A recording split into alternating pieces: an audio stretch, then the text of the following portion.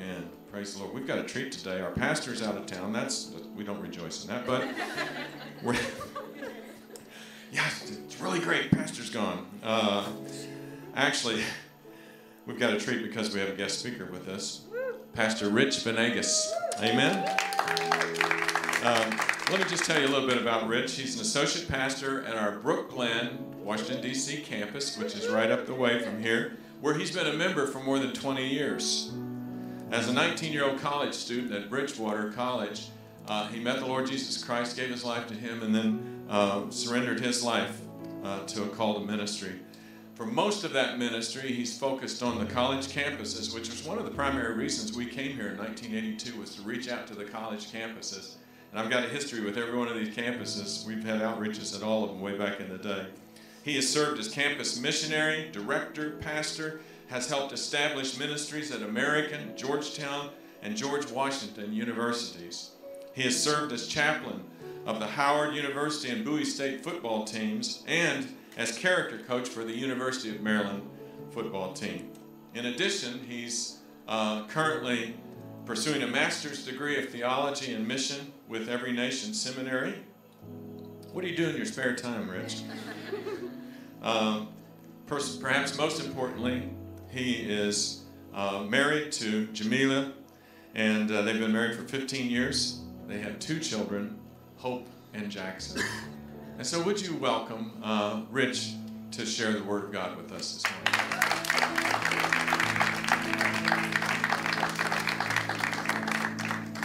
All right. How y'all doing this morning? All right, it's a little bright up here. It's so good to see your faces. As they said, I'm one of the pastors at our Brooklyn location, so every now and then I'll kind of slide in the back doors of this church when something was going on here, and I would sit somewhere over here for a little bit and then have to slide back over to Brooklyn. But it's good to see you all from this perspective, so thank you all for being here. It's an honor to share God's Word with my family. Yes. Right? It'd be weird to say, we bring greetings from Brooklyn, but right. You are we, and we are me, and it's good looking at me. And I hope you're looking at you as well. And I just want to say, man, we love your team here, the worship team, the AV, everyone's serving, but in particular, Pastor Stephen and Pastor Elise. I met Pastor Stephen when he was still in high school. And so if you're wondering what Pastor Stephen was like in high school, he was exactly the same.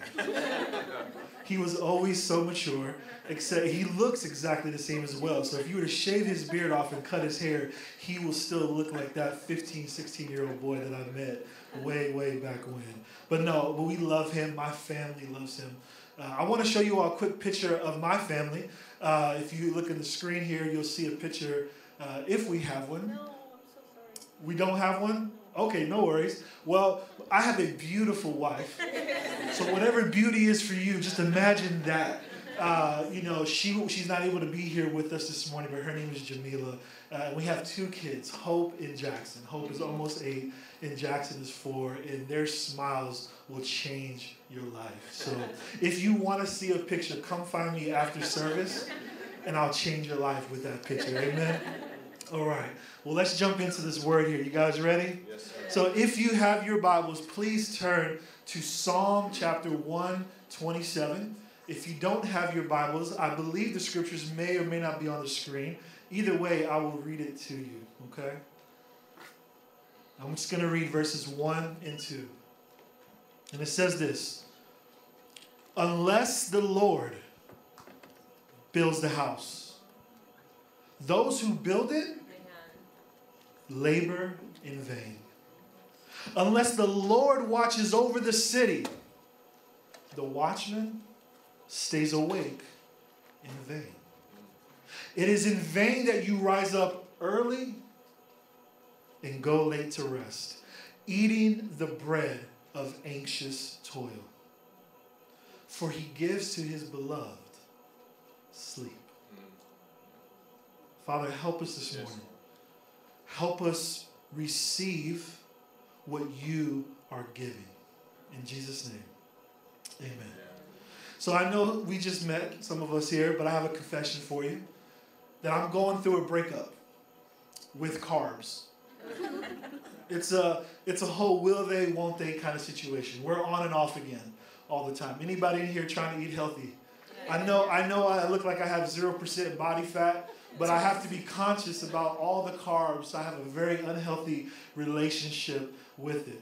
But can I tell you that there's a much more toxic carb that I am trying to cut away in my life. And it comes from the bread of anxious toil. I'm ongoing working on this, even today, even last month, even next month. I will always be looking to cut these anxious carbs. In fact, that's the title of today's message, is Cutting Anxious Carbs. Several months ago, earlier this year, I had the great idea, because I'm a graduate of YouTube University, I decided that I was going to change the brakes and rotors on my car on my own. I pride myself, sometimes to a fault. I love following directions. I'm very detail-oriented. I like to thoroughly study and investigate and fully understand before I take on any endeavor, no matter how big it is. And I'm fully confident that I'm going to accomplish the task at hand. Any achievers in the room? And that's me all day. So I take on this task. I've never done this before, but because I'm watching someone do it in a video, I can do it too. And so I proceeded to get all the things necessary and follow all the steps. And I work on it. And I replace the brakes and I replace the rotors. And I'm all done. I'm all cleaned up. And I get in the car and I disengage the emergency brake. And I put it in drive. And the car didn't move. It's like, okay, maybe the emergency brake isn't all the way loose. So I jiggled it, like making sure, put it back in drive, and the car wouldn't budge. And I began to touch on the gas a little bit, like, oh, maybe the brakes are just, maybe I put them on too tight. I don't know, maybe I missed something. And I felt the car wanting to move, but it was just stuck. And I was like, man, I really fixed these brakes really good. Because the car won't move. And that feeling of joy and satisfaction of completing the task quickly made a 180. And the anxiety in my soul, the frustration, all the feels came rising up to the surface. Anybody ever been there with anything in your life? How quickly things can turn. And I sat there in my car just defeated, frustrated, confused even. See, my anxiety was already present though. I just didn't know it. I was already stressed out because I told my wife it would only take an hour. And it had already been like 2.5. One of the main reasons why I did it was to save a few $100s. So the thought of having to spend a couple $1,000s to tow this car in and get something repaired, I'm like, oh my gosh, it's going to cost way more. And then the third reason, which I'm probably more embarrassed to say, so just leave this here in this room, okay? Is that I kind of wanted to validate my own manhood. Yeah, right. It's like sometimes I just want to do something that make me feel like a man. There you go. It's like I just want to get dirty. I want to fix something. Truthfully, I want to look into the eyes of another man and say, you've never changed your brakes and rotors before? As if I do it all the time. But in that moment, just feeling the frustration and the pressures of time, money, and identity were overwhelming. Even as we were just singing that song, I'm like, God, I will not be overwhelmed. We need to sing it because we often feel that. We're not singing it because we're not overwhelmed. We worship and sing because we are. The truth is, I'm often anxious. And we'll come back to that car story later. But I'm often anxious. But it doesn't always look like textbook anxiety, which actually makes it harder for me to actually identify. So I have a lot of unresolved anxiety in my life. But I want to look at this scripture here that we read this morning, because in our life here, I genuinely believe that it's a lot less about trying to avoid anxiety altogether. It's more about trying to identify and then address the anxiety that we do have. And I believe this text that we read does just that. It speaks to that. Anybody in here want to cut anxious carbs? All right, there's 2 steps. Here we go. The first step to cutting anxious carbs, identify the ingredient of anxious bread. Like I was saying earlier, when I was trying to get healthy and start to eat better, and I go grocery shopping, I start to do one of the most depressing things that anyone who's trying to eat healthy could ever do. Is start to read the nutritional information on the things that you normally used to buy to make your food. And you start to quickly realize that carbs and sugar are in everything. I'm like, I remember the time in which I thought Gatorade was healthy. I would work out and then drink 6,000 grams of sugar. It's Gatorade. Don't even get me started on ketchup. It broke my heart. But those carbs and those sugars, they're obviously in things like candy and sweets. We know that. But when you find it in places that are hidden, in places that you thought were actually good for you, right, it can be devastating. And anxious carbs are just like that. You can find anxious carbs anywhere. They're hidden all over, not just in the bad things, but sometimes even in the good. Like work. Anxious carbs are not found in all work. What the scripture tells us is found in anxious work. It doesn't say don't build. It doesn't say watch over the city. It doesn't say stay up late or wake up early. Sometimes in life, it's really, really good for you and for people for you to do those things. It's okay to go to sleep late. It's okay to wake up early. It's okay to work really, really hard. And I hope you all do. But I don't believe this scripture is speaking to our actions. It's speaking to the motivations behind the action. Why do you do what you do? Which means what? You can make anxious bread even when doing something good. Yeah. It's possible to be. You can serve in this church. You can do stuff with this church and do good things. But if you're serving from a place of anxious toil, it can become something that you need to cut. Not the thing you're doing, but how the motivation behind what you're doing needs to change. What is driving you? Because if your motivation is, it's all me, or it's on me. Tell me if you've heard this before. You get in what you put in. See, sometimes when we set these things up in our lives where it's all about us and what we do and what we need to get and how we can attain what we need. And when the focus is on us, that is a perfect recipe for anxious bread. Because we're building with ourselves. We're building for ourselves. And it's all dependent on me. And if I don't show up and do that thing, it will all fall apart. Well, let me help you. If something falls apart because you weren't there to actually do that thing, it's possible that you weren't building with the Lord. Because when you're building with the Lord and you can't show up that particular day, God's not going to stop building and He's not going to fall apart without you there. Right. How are you building? But when your actions are rooted in trust in self versus trust in God, you'll eat anxious bread every time. When we talk about our emotional, spiritual, our mental, our physical health, whether it's exercising, eating healthy, sleeping, medication, therapy, all the ways of dealing with the anxieties and the worries and the issues and the troubles that we have in this world, when they can become anxious toil if you're doing all those things without trusting God. You can do all the good stuff, but without trusting God, it's anxious toil. There's a pastor, one of our Every Nation pastors in Vancouver. He's also one of the seminary professors, and he describes it like this. His name is Dr. Greg Mitchell.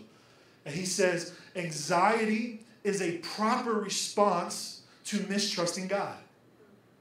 So if you mistrust God, the appropriate thing to feel in that moment is actually anxiety. It's like saying if you getting wet is a proper response to jumping in the water. That's what's supposed to happen when you do that. And that's what anxiety is. But don't miss this. This is critical. What's worse than being anxious? Not knowing why you're anxious. Anyone ever been anxious and you just can't pinpoint exactly why? That is so frustrating. I just wish I knew why I was anxious. I wish I knew what I was afraid of. But sometimes I just feel.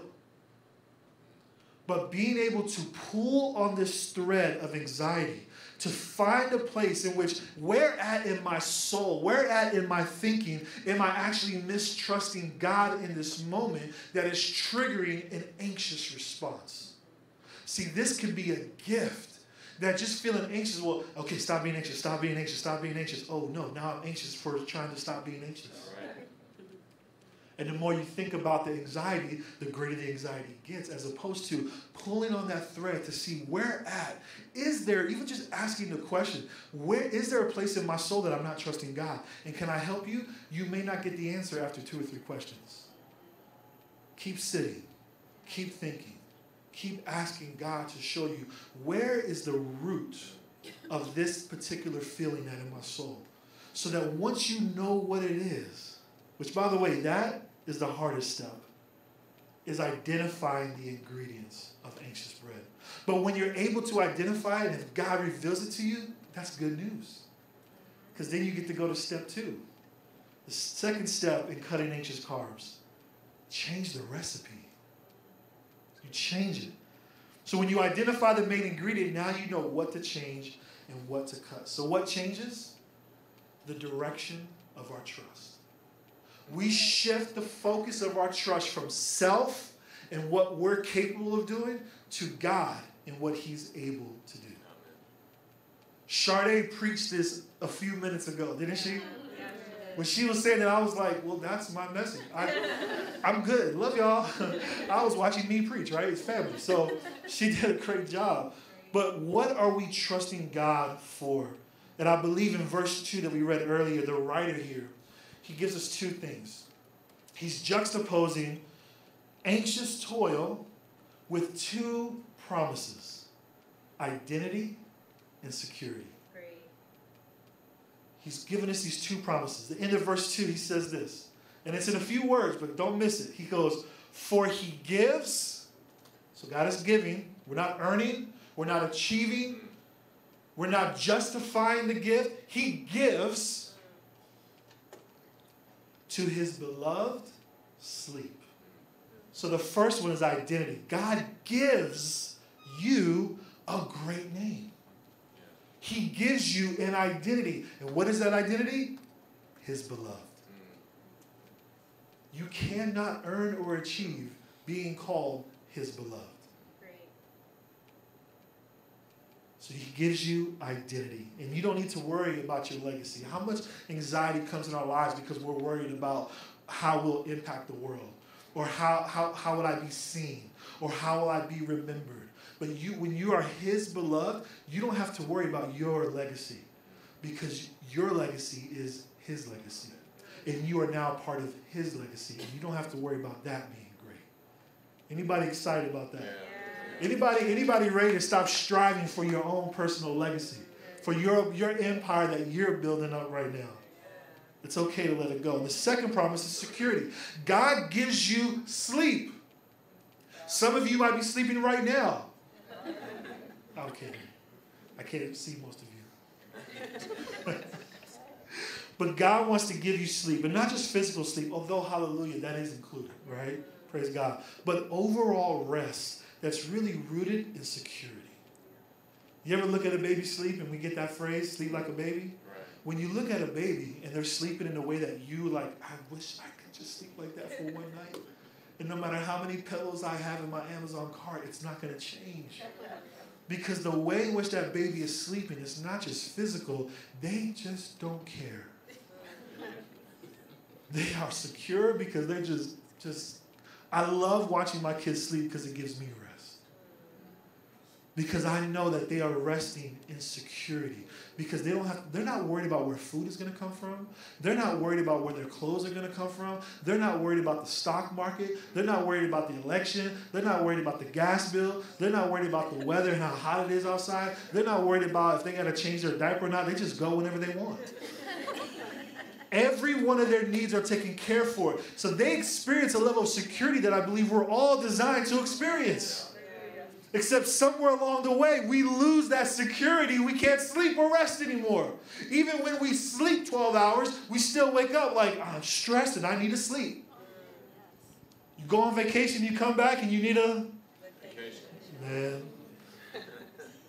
But God is telling you, I believe through the scripture, that when you're his beloved, you can rest because you can trust in him.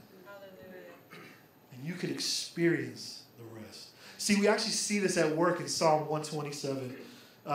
We see Psalm 127 in action in Genesis chapter 11. I'm not going to go and read the whole chapter, but I would encourage you to go read it. But it's the story of the Tower of Babel. And it's in Genesis chapter 11. Here, if you were to go there, I'll read one verse for you in a second. But here we see a whole nation of people. We see a group of people who are working really hard and really well, mind you. Good workers, great engineers, able to do fantastic, amazing things that the world had never seen before, done by people. And they trusted in their abilities, and they trusted in their latest, greatest technology, which was the brick. Pretty cool, huh? Aren't bricks cool? But to them it was. To them they're like, wow, we now can make the brick, which means we can now build structures that we have never built before. Stronger, bigger, better. Look at what we are capable of doing. And in verse 4 of Genesis 11, they said this. They said, come, let us build ourselves a city with a tower that reaches to the heavens so that we may make a name for ourselves. Otherwise, we will be scattered over the face of the whole earth. This is a rich text here that we are going to scratch the surface. They were feasting on the bread of anxious toil. You see it. They said it right here. They built this tower that they were hoping would reach to the heavens to get on the same level of God. They built it for two reasons that were rooted in anxiety. Anyone want to guess what they were? Identity and security. See, they were trying to empower themselves to make a great name for themselves. And the whole thought of not being scattered around the whole earth was them saying, look, there's power and unity in numbers, so we need to stay together or else someone's going to come and take what we got. And divided will fall, united will stand. See, they weren't stupid. They had wisdom. They were smart enough to do a lot of great things.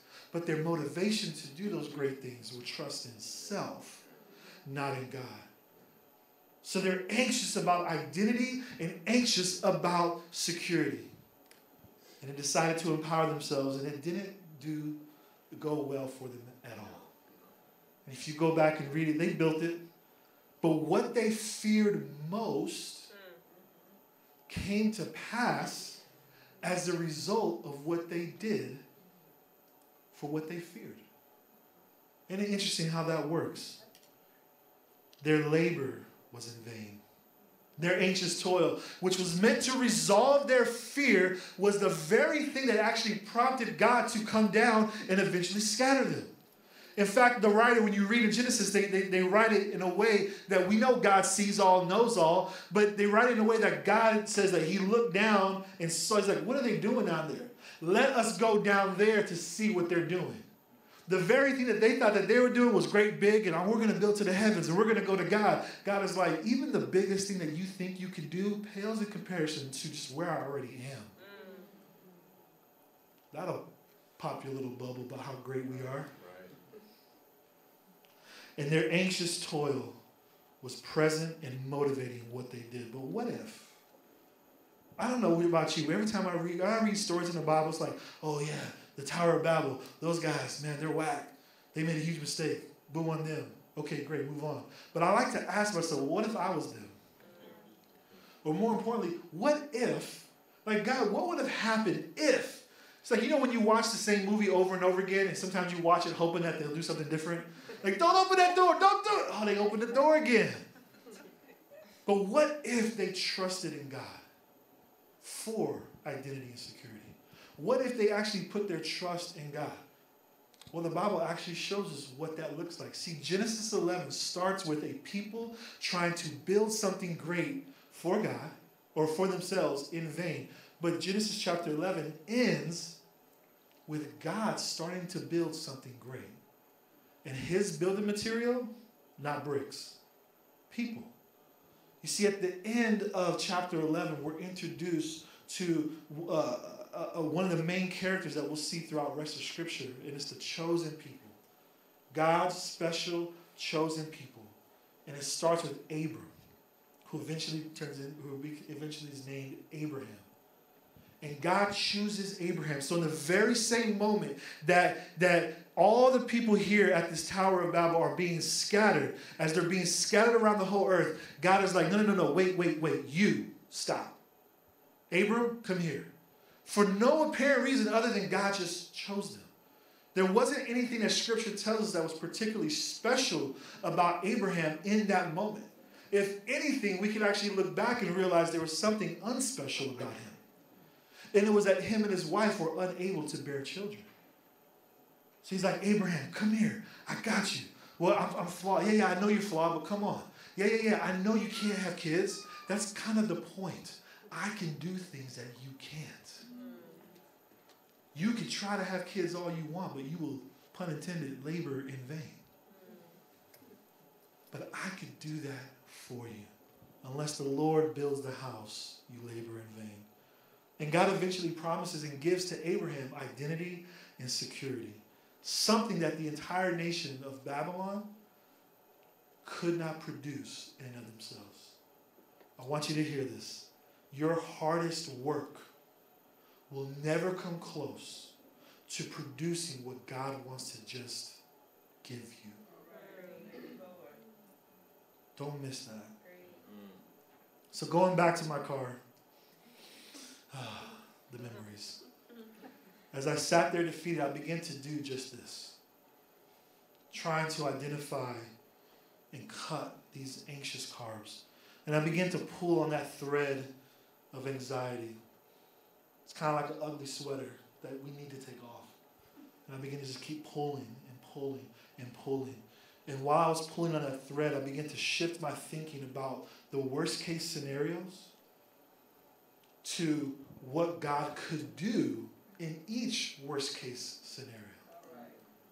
I wasn't ignoring my present situation, the present problems, or what could happen, or what was going to be. I hit it head on and said, well, what can God do about those things? Because I know there's things I can't do that He can. And I began to find those roots of my anxiety in that moment, and it was really just a few questions. And one was, can God redeem my time with my family today? I was anxious about that. See, my feelings were anxiety, but I had to get deeper than just my feelings, which are important, and they're indicators, and they help us. But I had to get to the point where, well, what is my thinking? Do I trust that God can redeem my time with my family? I do. Okay. I do trust God with that. Okay, thank you. Well, what about the money? What if this costs $2,000 to repair and fix? Can God provide for you? Yes. I do believe that He can. I believe that. Well, what about your manhood? Won't I be embarrassed? Am I still His beloved? You know what? No matter what I do today or what I didn't do, success or failures, I'm loved by God, and that's enough for me. I believe that. I think that. So the thought of being embarrassed to tell, is it embarrassing? Yeah. So what? And then I had the thought, can I use this as an illustration in a sermon? Sure. See, the change didn't come as a result of me ignoring my present and potential realities. It was realizing God was able to take care of any reality. Amen. And that was what empowered, gave me the ability to change from trusting self to trusting God. Because He simply does things that we can't. Amen. That's the point. Some of you right now, you just need to hear God say, it's going to be okay. Yeah. Whatever the situation is, not ignore it. I'm not sick. I don't have problems. My family's great. They're not dysfunctional at all. I don't have these financial concerns. I'm good. Praise God. Hallelujah. But some of you all just need to admit, like, I'm in a tough spot that I can't control and I can't get out of on my own. Yeah. But in that place, you need to hear God say, I got you. Trust me. I got you. Where have you been feasting on the bread of anxious toil? But the good news is, there's someone available to help you. I'll close with this. Matthew chapter 11, verse 28. Jesus, these are Jesus' words. And I want you to hear these words with the backdrop of Psalm 127 of what God just spoke through the Psalms. And Jesus says this, "Come to me, all who labor and are heavy laden, and I will give you rest." You see, he wants to give you something that you cannot take for yourself. Jesus is the model, the epitome, the perfection of a non-anxious presence. He modeled what it's like for us to live fully trusting God, fully depending on God time and time again. Whether he was sleeping in the middle of the storm or whether he was speaking to the storm itself saying, shh, shh, shh, calm down. Whether he was being moved by compassion for the masses and the crowds, or whether he was not being moved by the anxiety of the crowds or his even loved disciples who were always trying to push him in ways that he was like, I'm not going to be moved by your anxiety. I only do what I see the Father do. In fact, he would always continually rely on the Father and on the Holy Spirit, choosing not to use his own divinity. He had the power, but he chose to lean on the Father and on the Holy Spirit to model what it's like for us to, when we think we can do it on ourselves, on our own, we still need to trust in God. And he models this for us. And in the same way, he's asking you to follow him. Follow Jesus the way that he followed the Father. If you could do that, you'll cut anxious carbs. Come to Jesus. He wants to give, say give. He wants to give you something that you cannot achieve through work. And this is really the essence in the beauty of the gospel, isn't it? It's simply that God gives us identity and security, that he gives his only son to do and be what we could not do and be. On our best day, we couldn't do that. But he gives it to us. And all we got to do is receive. And this is only the beginning of what he wants to give you. Come to him. Come to him this morning. Whether it's your first time or whether it's your millionth time, he's always saying, come to me. Because when you come to him, he'll give you a name and he'll give you rest. And you can only give what you have. And friends, Jesus has it all. Do you agree with that?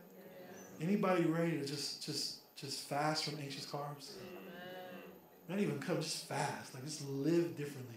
And this is the beauty of what we have here, is when we experience a gospel like this, where it's not based off of our own actions and our own works, you'll actually do more actions and more works out of this feeling of an anxious-free life, where you're now doing more than you've ever done before without feeling the weight of it's all on you. And you have the opportunity not just to experience this aspect of the gospel, but you will be compelled to take this into the community here, because there are people who Jesus wants them to come to him so that they can receive the rest that you receive. And if we don't get the rest in here, I'm not sure how we're going to help someone get it out there. It starts here, but it does not end here. Amen? Father, help us this morning.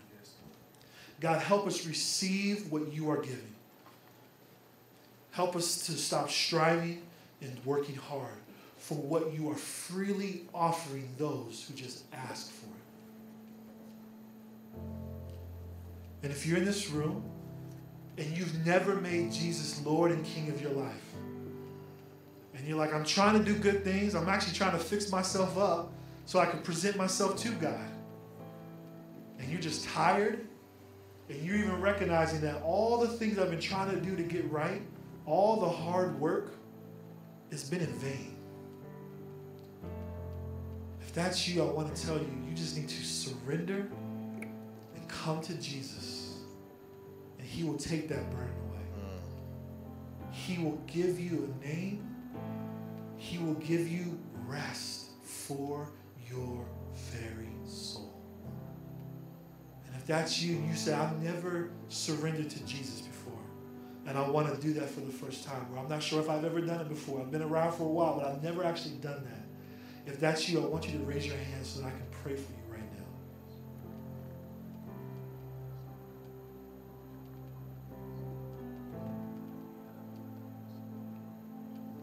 So I don't see any hands, but I want to tell you this. If that is you in this room, and you're like, I feel so heavy and burdened that I can't even raise my hand, please do not leave here today without talking to someone and say, help me, because I cannot help myself. And for everyone else, if you're sitting here saying, I've been working really hard lately, and it feels like I'm coming up short every time. I'm running faster, I'm sleeping less, but I feel like it's in vain. If that's you, or if you're in the room and say, man, I need to go to another level of trust in God, because I trust in myself, in my education, in my bank account, and I trust in my skills and my giftings. I trust in that way too much. But if you're in here and say, I need to trust God more. I need to shift the focus from self to God in more areas, if not every area of my life. If that's you, raise your hand right now. If you're saying, I am tired of running. I am tired of striving. I am tired of failing and trying again and coming up short. That I'm building my own Tower of Babels only to find out that it's not going to produce the thing that I thought it was going to produce. I'm tired of trying to realize my dreams myself and try to fulfill my dreams myself. I'm tired of chasing empty things only to find out that there's nothing there for me coming up short. If that's you, I want you to raise your hand. I want to pray for you. Father, I thank you for all those raising their hand right now. That God, even their act of raising their hand is a sign of faith, saying, I surrender trust in myself. And God, I pray right now, Holy Spirit, will you fill them with your presence, with your approval, with your love, and your peace. Let them experience rest even right now. God, I'm praying for breakthrough even right now. That some of them have been trying to unlock rest in their lives. That God, right now, you are not giving them the key. You're obliterating the lock. You're removing it away. You are pouring out rest right now for them. You are pouring out peace that goes beyond their understanding even right now. That their problems and their situations, they're not changing in this instant, but their perspective of who you are and what you're doing and what they don't have to do is that they just have to trust in you. God, would you give them that? Or rather, would you let them receive what your word says you have already given them? Yes, God. Yes. God, help us receive all the benefits of who you are. Yes, God. Yes, Lord. Let's leave nothing on the table. In Jesus' name we pray. Amen. Amen. Thank you so much.